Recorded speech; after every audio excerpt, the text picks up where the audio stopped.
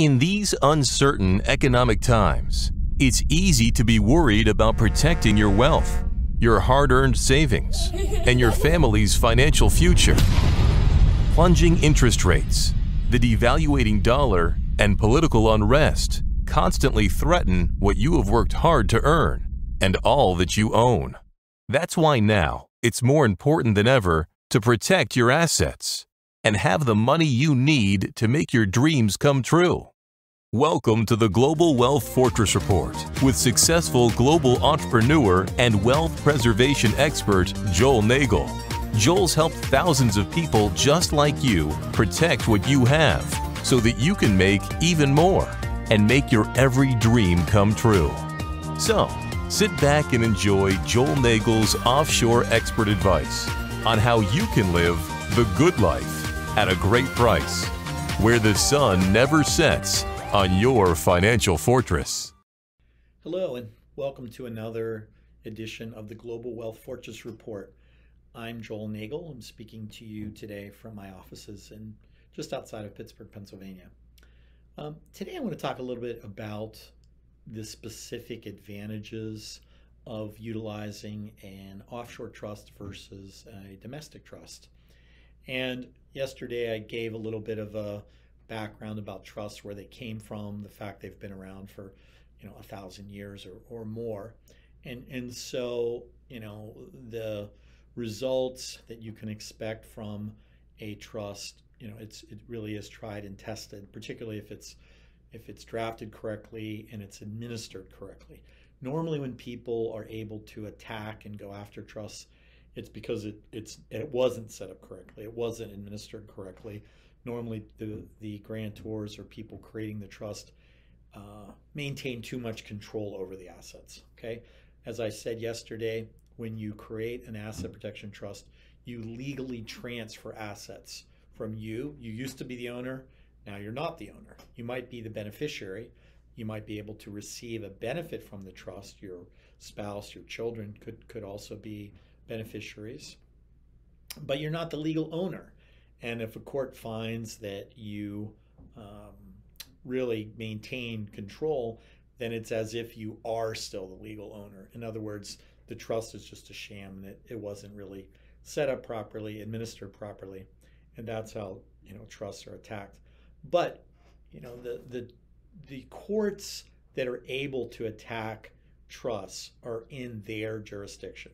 So if I create a trust in Pennsylvania and you attack it, you're going to come to a court in Pennsylvania, and a judge in Pennsylvania is going to decide whether it was properly created, properly administered, whether assets in the trust can be attached or not. But what if I've moved the trust to a different jurisdiction? Let's say I've established the trust in the Cook Islands, for example. Now what? Is a Pennsylvania judge going to have any authority or jurisdiction over the asset? Well, the simple answer is no, right? The situs of the trust is abroad, the assets are abroad, the control of those assets is abroad. And so a Pennsylvania court that would look at that would say, well, we don't have jurisdiction. We don't have in personam jurisdiction, meaning jurisdiction over the person, and we don't have in re jurisdiction. Re is spelled R-E-S. It's Latin, meaning the thing. So we don't have jurisdiction over the person. We don't have jurisdiction over the thing. We can't hear the matter. So now the plaintiff, the potential plaintiff, has to go overseas. They have to go to the Cook Islands. They have to file a lawsuit in the Cook Islands, where the laws are much more protective of these types of trust structures.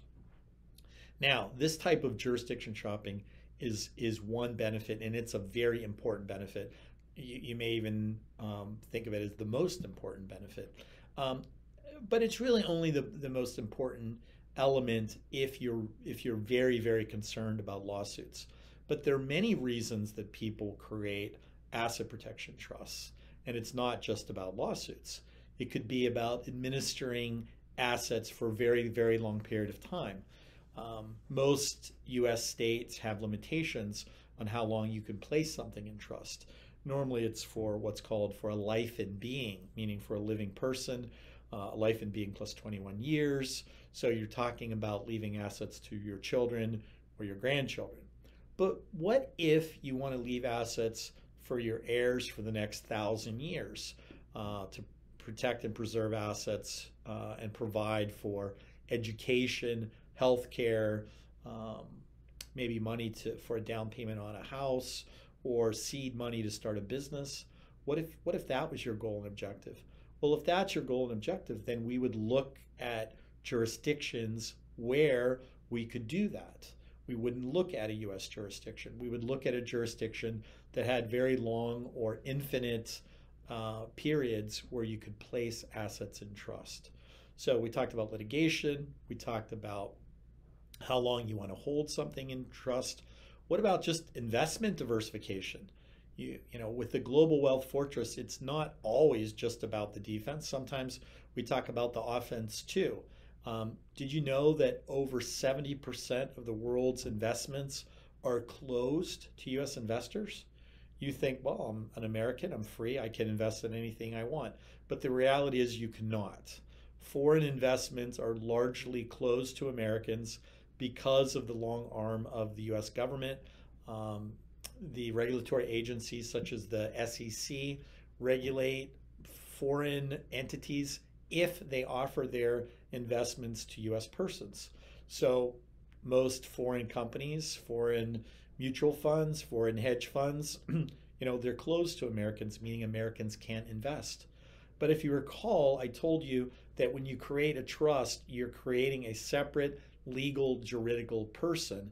And that separate legal juridical person has the nationality of the jurisdiction where it's created. So going back to my Cook Island example, if I create a trust in the Cook Islands, then I have created a Cook Island person. And now that Cook Island person can make that investment into, let's say, a Malaysian hedge fund or a European real estate partnership or a South American startup company. You can do that without interference from the US SEC. So that's really another very important reason. Finally, I think the reason of just establishing financial accounts themselves. Again, if you go back, under the Obama administration, we had something called the Foreign Account, FATCA, Foreign Account Tax Compliance Act. Okay, it originally came about in 2010, but it took 4 or 5 years until it really came into being enforced, just because it was so cumbersome from an IRS perspective to administer the FATCA regulations.